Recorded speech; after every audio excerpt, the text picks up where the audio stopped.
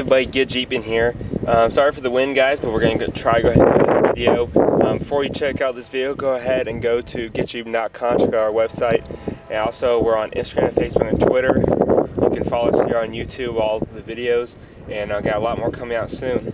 This is a Dana 44 that I picked up off Craigslist for about 100 bucks. I've already repainted it. Yeah, I've done some work to it. I've cut off some really bad welded on I guess you can call them shock mounts, and so today we're going to be changing the differential oil and the RTV or the gasket on it and painting the cap.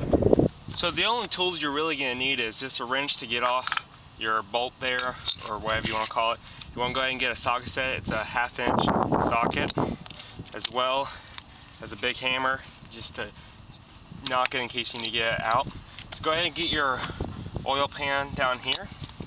So go ahead and try to get this off. Sometimes it can be pretty tough to get off.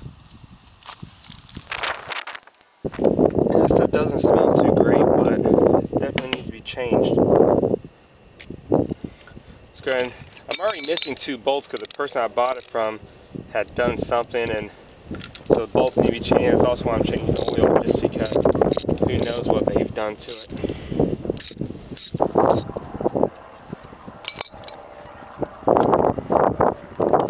And give it a good tap.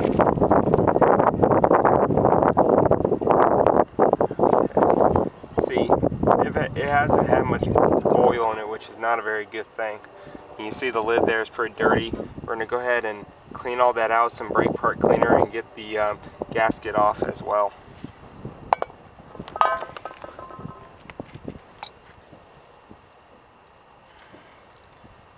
Go ahead and start cleaning it out. Just kind of get your hand back in there and pull all the oil out you can. It's going to be like a little pocket in there that you want to get it out of. Now that you got your RTV off, you got little spots in here, but what we're going to do is use some brake parts cleaner and go ahead and clean everything out.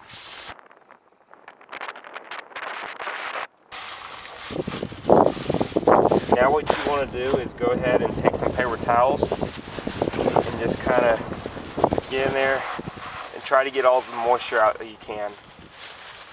Hey guys, so next step after everything's dried off and you have your differential ready, what you want to do is go ahead and take your RTV.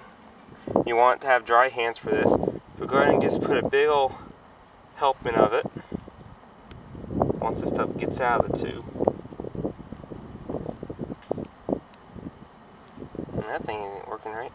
Let's do it the old-fashioned way. You want a big old help and try to get around all the holes.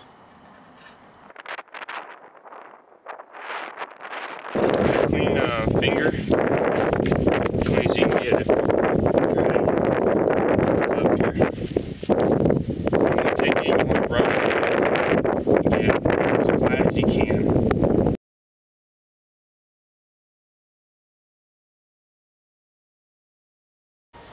So go ahead and drop your diff on, try to get where you can see all the bolt holes.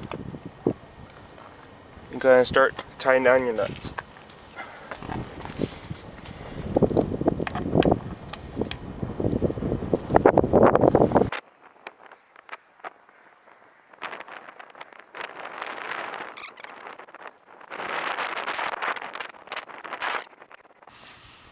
Hey, but we're back here. You see it's actually probably a day later now, and I left this thing overnight to basically for this RTV stuff to set up, and it looks like it did pretty well. And it got kind of cold last night, or not really last night, but this morning things are pretty frozen. But we're gonna go ahead and put the gear oil so when we finish up and I'll show you what y'all done. So of course I took the cap off, and this is the oil I got. So I got 80W90. Just kind of got the cheapest thing they had, just because it wasn't that big of a deal. So once you're ready, go ahead and get your bottle open. This one came nice with a pour spout, so it make it a lot easier. From reading online, it should take about 1.5 quarts, and this is a 1 quart bottle. So let's go ahead and get started. And basically you're just gonna fill up to that top line. So once the oil starts pouring out there, you can actually stick your finger in there and you actually fill it right there. And then you can see it as well. So once you get that far, go ahead and put your bolt back in, or your plug.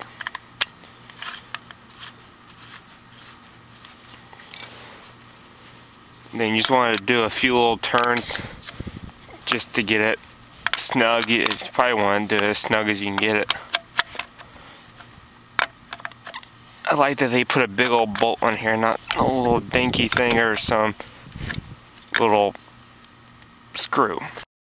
There you guys go. Hopefully you enjoyed this video. Stay tuned for more, and check us out on Instagram, Facebook, Twitter, YouTube, all that good stuff, and we'll see y'all in another.